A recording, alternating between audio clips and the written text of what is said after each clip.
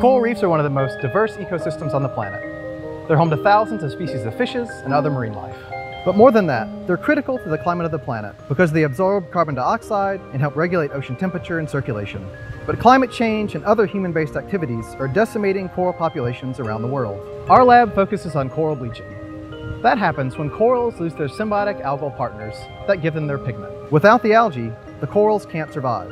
In some places, though, corals are bleaching a lot more than we would expect, and in other places, they're bleaching a lot less. We're looking at how human-induced stressors like nutrient pollution, sedimentation, and overfishing can make the corals in particular areas more susceptible to rises in water temperature that in turn make the corals bleach sooner or for a longer period of time than they would otherwise.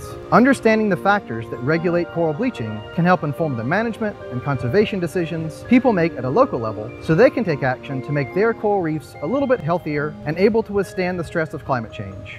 And that's my research in 60 seconds.